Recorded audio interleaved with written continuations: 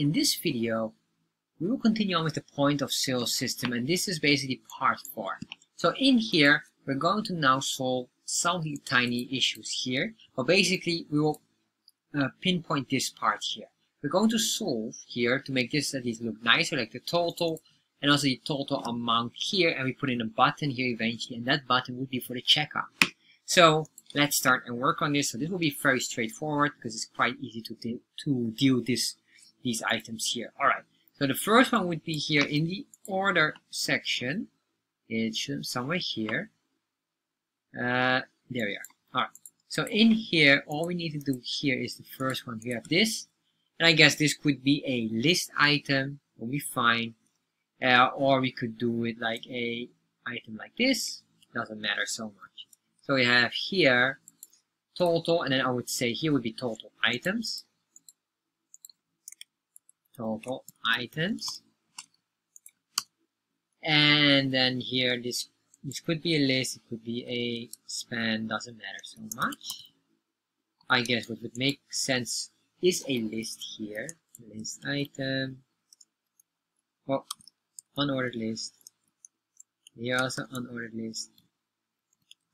Class, and this class will be list unstyled. List unstyled, but we also grab this one here. So maybe a div would be fine as well. I start to realize, but it doesn't matter now. Alright.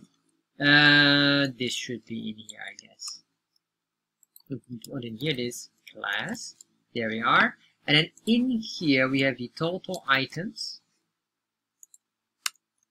And this should be a span, or maybe as well big text.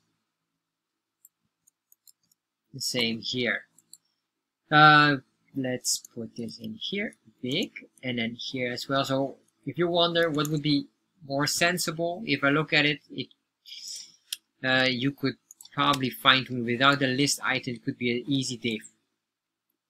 If I look at it, it should be a div, probably far better, but that's alright for now. So if you want to convert it into div, you can go ahead as well. It's very straightforward. You would say div here, remove the unordered list div, and then you just grab these items in the div. So I'm going to, but for now, I'll just maintain this, just to avoid confusion. We have this one here. There we have that. Alright, so let's see. We have this span here. Delete this span. There we are. So if I save this right now, total items. Alright. And what I would like to do here eventually is, we have the big items, and then we have the, where should we put the dollar sign? It should be here. So I realized that to add up here the dollar sign, we cannot do it like this. If you do it like this, you'll see it will disappear here afterwards. So move it back here. You'll see it will disappear the moment we click on this. Alright, so it overwrites itself. So the best solution would be, in here we have this big, I guess what we could do here is a span. And then we have the big here is a dollar sign, and the span will cover the ID here. And we save that. Then we have this. There you are. As you can see here, we could even do the following. We could say here 0.00 for now.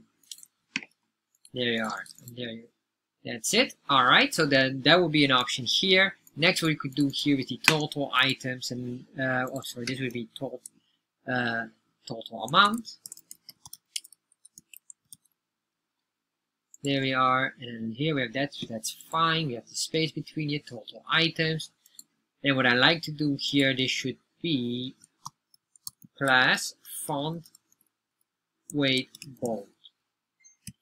Yeah, we can do that one. And I realize that this big in Bootstrap, they have also the other class that is one of the newest one is font size. And then you can put in here the size, and probably that could be, we could even remove the big at that moment then, because then this has no value anymore. This is an extra new item in Bootstrap 5, by the way. So if I save this now, refresh, I want to make sure this is bold and the upper one is bold. What I will do here is put here a default of 0. Alright. So if I put in here a default of 0, save that, refresh, there we are. Then if I clear this, what will happen? Alright, so as you can see here, this becomes very nice. Do this, we clear it, and it goes to 0, it goes back here, it indicates already 0. Beautiful. So now we have this covered. What I would like to do here finally is a button. That button would be eventually the button that will push us to another page. Or, not really other page, on another tab outside of these tabs here. Because these tabs here are just for items that you can select. But the moment the customer is ready, says, alright, I want to confirm my orders.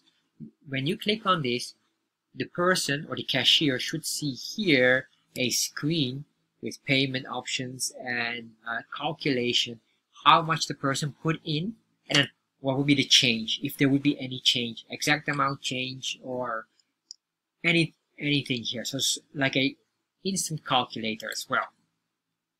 Alright, so to do this, we have to go here, and just in here, I'm going to put in another item, and this I guess this really should be a div. It's a horrible design for now, but fair enough. So what I will do here is, this can be all emptied out. We don't need this. Here we're going to put in a button. And this button, I'll make this blue. And I'll say class, btn, and then btn primary. And then we say here maybe btn large, of LG for large, and then width 100. What we will say here is check out in caps locks, I guess. That's alright. We do this, refresh, there we are. We should put in here a horizontal line as well, just to make sure it looks a bit more different. There we are. Press. Alright, so we have this here, we have the checkout here, and then we have this. I guess there's something underneath here. Let's see, what is this? I want to check. This is the card, fair enough. I want to remove the space here because I assume that there's some padding or margin below here that is unwanted right now. As you can see here, it's in this unordered list. So we say here margin bottom 0. Margin bottom 0, save that, refresh. Alright, click on this. So we have this now, nicely done. This eventually we need to have here a fixed height to ensure that this has a height, and then after it should become scrollable. That will be very important. And of course we have to start working on the button here. That will be for the next video. Now what I want to do here, maybe to clear or make this nice, like the clear button, a pill. And this should maybe be as well. So you have nice rounded buttons. So I say here, pill rounded. Let's solve that. Refresh. Alright, so that one is here. Let's solve those as well. And after, I almost forgot one item I want to solve. So I'll show you that as well. Let's solve these first. The food and drink pills. Nav pills, and this is, it is a pill, but for some reason it doesn't have the shape of a pill. Why? I don't know. Well, you can just select that here. Say on the button here, if I save this and refresh, there you are. Alright. Then same here for this button. If I select this, there we are. Alright, so we have this now, and what I want to do here, and this was what I referred to before, and you probably have noticed already how to do it, but if not, I will explain to you as well. So you could see this one here, we have the items and this on click here, and it would not make any sense to put in here three or more, and we will have so many different items, and you will keep on stacking them on top of them, would not make sense. So what I'm going to do here is I'm going to cut this out, these functions here, and we're going to put it in the order basket. Then we go here, where we have the order basket. Alright, so this is the order basket function. So in here, what we want to do, once this is all done, we want to trigger these two functions as well. And I realize they should have the term order basket as well. That would be far more logical, so we have a clear connection with these. Alright, so if I save this now, and we have, remember, this is only the first one. Let's see here. Order basket on pizza 1.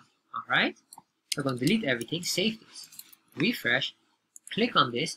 Now you can see it still works nicely even though we move the code, which means lesser code here on the HTML, which is far more better practice. So I'm going to do the same thing here now, because everywhere it will have the same triggering. So we're going to remove everywhere where it's not necessary. Pizza 1, pizza 2 also doesn't have it, pizza 3. I just do it for every single one of them. So that is a better way of coding. Here we are. This is pizza 6. Alright, now the water topics or items. And you can leave the semicolon. But usually the semicolon is meant to mean that there's another function in here being triggered. That's why I use the semicolon. But if you remove the semicolon, that's fine as well. So we have that one here. I'm going to remove this as well. Yes, here we are. Am I correct here? Yes, that's correct. Alright, there we are. So if I save this now, refresh, select, select, select. Alright, now you can see everything works nicely. So if I clear this as well, it's all resets and the total amount has set back to 0. Everything works nicely. Next video, we're going to work with the most complicated item. This will be this, because what we need to do here first is to add up button. And then we have to build the delete item in here, so that requires certain level of knowledge of arrays as well.